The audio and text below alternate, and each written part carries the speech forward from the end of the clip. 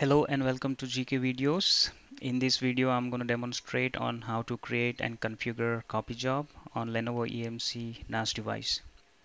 For my demonstration I'm using a PX4300D device with IP address 192.168.0.20 and Windows XP with 192.168.0.50. So to configure a copy job, below are the steps which I'm gonna follow. So the step one is to share the data on the network, the data which I'm trying to transfer to the NAS using copy job, that has to be shared on the network.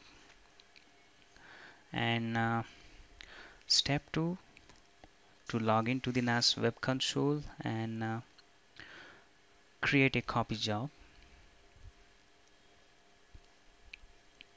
Step three, test the copy job manually to ensure it works perfectly fine or as expected without any error messages. Step 4. If step 3 is successful or the manual job is successful, then just go ahead and schedule the copy job. Alright, so the first thing what I'm gonna do is I have some data on the folder text. I have two zip files that I'll be transferring over the network to the NAS device through copy job feature. The first thing I'm gonna do is share the data. Click apply. OK. Now the data is being shared on the network. I'll just go to the NAS web console, all features, copy jobs. I have two copy jobs already been created. I'm gonna create one more, add a copy job. Now I just need to enter a copy job name. The name can be anything, it doesn't really matter. You just name it with whatever the copy job you're copying from or something like that. I'll just type in Windows XP. Now the override settings, there are three options which you can select, any one desired. The first one is override and don't delete. This option, files in the destination locations are overwritten with the files from the source location. So the files which I'm transferring from Windows XP to the NAS share, so any data is already available on the NAS, identical data, that will be overwritten, and any new data from the source to the destination, that will update as incremental. Let's say file A is already there and I'm just trying to copy the file A again, so it will be overwritten, and let's say file 1 was modified, that will be updated. Now the second option is overwrite and delete. Here the files in the destination location are overwritten with the files from the source location, which means any files in the destination location that are not in the source location are deleted. So I'm just transferring the data from Windows XP to the NAS. If the NAS has any other data other than the files which I'm transferring from Windows XP, that will be deleted, and only the data from the Windows XP, the text folder, will be copied. Other than any other data would be deleted eventually once the job is done. And the third option is don't overwrite, meaning any files in the source location that are not in the destination locations are copied, but no files are overwritten in the destination, which means any new data I'm just trying to transfer, that data will be copied to the destination on the NAS share, but any data which is already been present, that will not be overwritten. Now the quick run or quick transfer option is more like you have a button on the NAS device, you enable this and press that button, that would start the copy job automatically. Now the from is the source from where I'm trying to transfer the data. So here I have a Windows XP. So the host name doesn't show here because it doesn't resolve the NetBIOS, or even I do have the DNS entries for that. So I'll just have to enter the IP address of the Windows XP device and click OK. Now the protocol option, I do have two protocols I can use. The first one is Windows file sharing, that's for Windows. You are using, it doesn't matter whether Windows Server or client, Windows file sharing works for all the Windows devices, and rsync for Linux servers. You have a Linux client or Linux server, you want to back up from a Linux server to a NAS, you can use rsync protocol. And now the source username and password, here I'm entering the username password of Windows XP so that the NAS can use this authentication to access the data. And here is the data which I can see, or the NAS can actually see the data, the share data. And the two is where I'm transferring the data. Here I have the NAS, and backups is this shared name. I've just selected and click on create. Now the copy job has been created.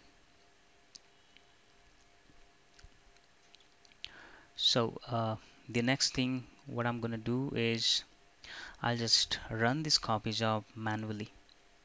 So the run button I have, I just pressed it, click OK.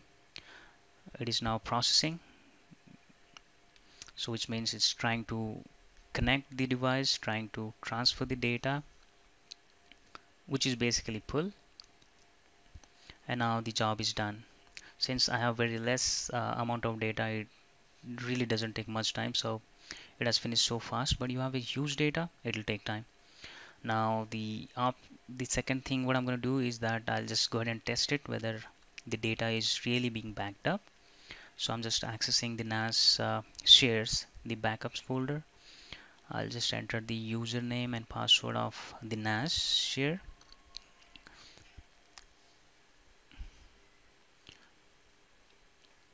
Now I can see the data is been backed up here on the NAS share folder.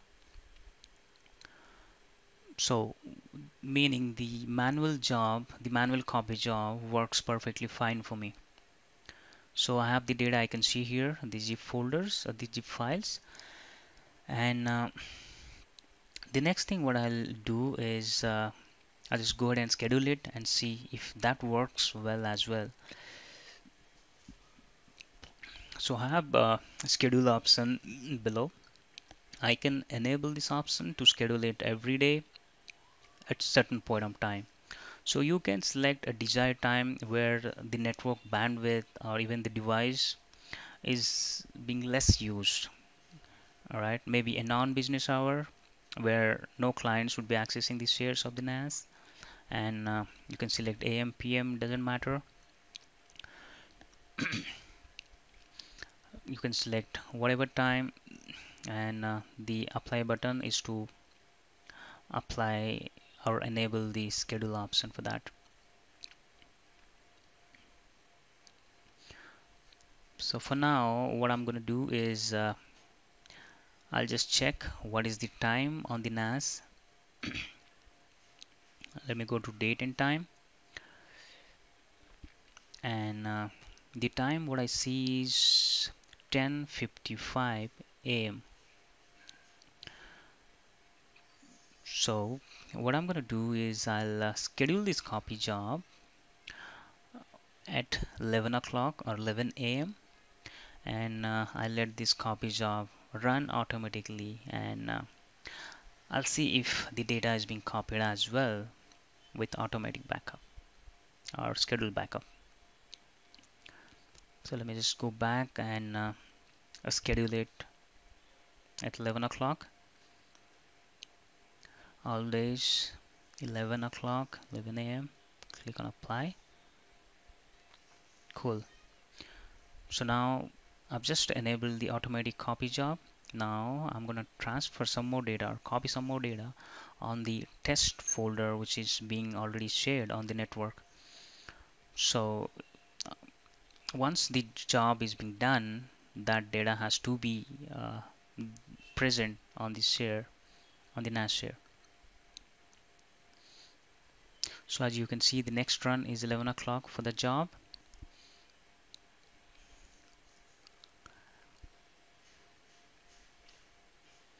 And if I check in the event logs, uh, in the event logs I can actually find out all the jobs being created and whether those are successful or failed. If failed, it would also give some reason why it is being failed. could be a network issue or an authentication issue. So those kind of error messages would basically help us to troubleshoot and find out, or maybe narrow the issue down to figure it out where exactly look when there is a failure occurs of copy job.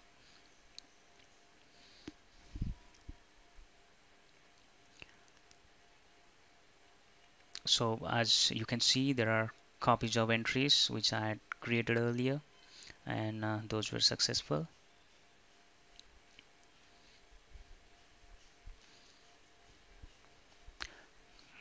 Now I'll have to check the time again to see what time it is. It's now 10:59. I'll just have to pause this video for some moment, and let me just start it at 11. Now it's 11 o'clock, and let me check the event logs again. And the entry what I'm trying to see here is the copy job is successful. Yes, the first entry what I can see is the copy job has been successful. Since I have very less data, it might not take much time, because if it's a huge data, obviously it's going to take a lot of time. It depends on the data you have. Now I'm just trying to check if the data is being copied, and yes, I can see that the other zip folder which I had copied to the test folder, which is being shared, that is being copied, which means the copy job, even with the automate or scheduled copy job, is successful. So that's how you configure copy jobs on iMega or Lenovo NAS. Thank you so much for watching.